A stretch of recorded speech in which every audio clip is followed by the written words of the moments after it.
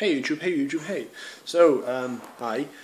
It's Friday night and I just got back from seeing Birdman and it's a masterpiece. Like, before I get into it, the first thing I have to praise is the direction, the cinematography. My God, without sounding too poncy about it,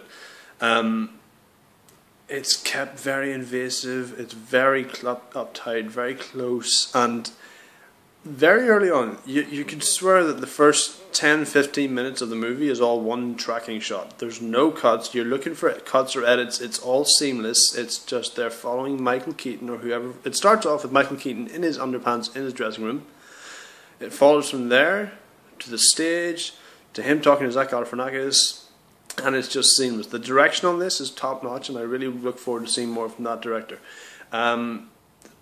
Second thing, obviously, the cast. It's just they're all bringing their A game here. I should get into the story first. Michael Keaton, in a strange parallel to his own life, is playing a character actor called Regan Thompson, who made it big in the 90s, playing a character called Birdman, whose last movie was out in 1992. He's aged and he's trying to go legit since then. It's not really worked out, so now he's trying to break through and make this McCarthy play on Broadway just so he can be legit, just so he can be reputable. In the words of the great Ian Brown, he wants to be adored. That's my girlfriend over there. Girlfriend review. It was good. See, it was good. Now, Fuck you. alright, Murphy. Anyway, enough of the girlfriend review. So yeah, let me see. Let me get that back on track without all that nonsense.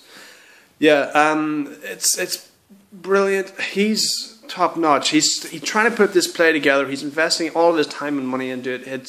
But he's slowly losing his mind as he does it, and he's got there's this little devil on his shoulder, this little voice in his head, which is basically personified as the character of Birdman, the character that he played, who's just whispering in his ear saying, to hell with all this theatre shit, let's just go back to blockbusters, man, that's what the people want.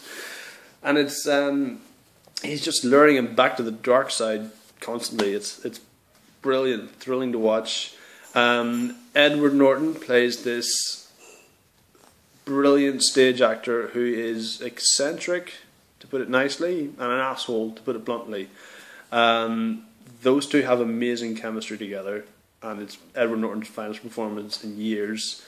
There's a lot of meta messages on how a lot of the best actors are all signed up to franchises these days, and it sort of cheapens the whole acting profession, and it's just, yeah, it's awesome. Emma Stone's in it. She plays his daughter. She's got a bit of a drug addict past, and now she's his daughter / PA. Zach Galifianakis, she really steals it in a few scenes herself, actually, but then you get that from Emma Stone. She's just quality. Zach Galifianakis is in it a bit. He sort of comes and goes as his best friend / lawyer / producer on the play.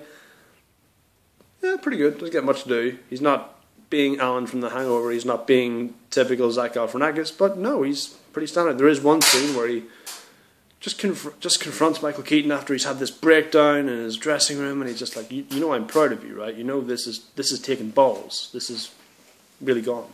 So, all told, not a bad movie. You know, I would definitely go again. And there is one thing, like all the way through, along with the camera work, which is just excellent. There's this drumming which keeps the movie alive. There's just this crazy drum beat, just any time, just keeps it fast paced, and it really sells the intensity, especially whenever his madness takes over and you just see him just out the window. It escalates, it gets more fast paced, it drums up a storm effectively.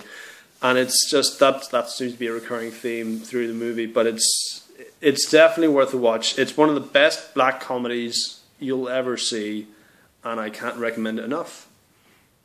So that's all I really have to say on the matter.